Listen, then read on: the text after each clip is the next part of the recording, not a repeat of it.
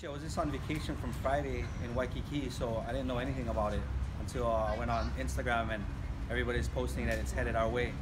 So we went home today, turn on our ice machine, fill up all our fishing coolers with water, and just wait.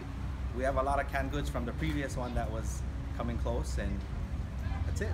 Stay in stock with the essential items: the batteries, flashlights, lanterns, coolers, buckets, sandbags, sand.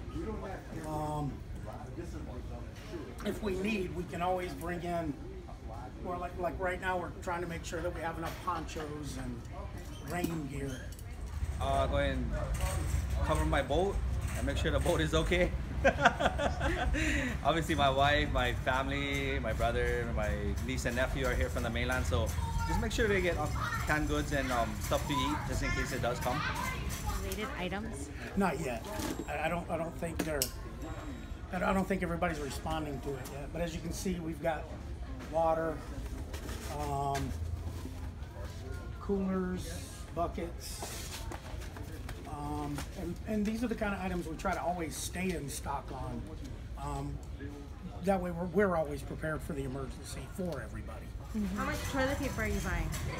Oh, we bought from the previous one, so I get like, went to Costco with my dad, spent like $300, so we get enough of that.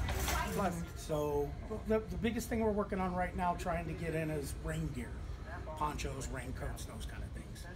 We may not have enough of those that we need, but we're trying to get those in now. And sandbags? Sandbags we have.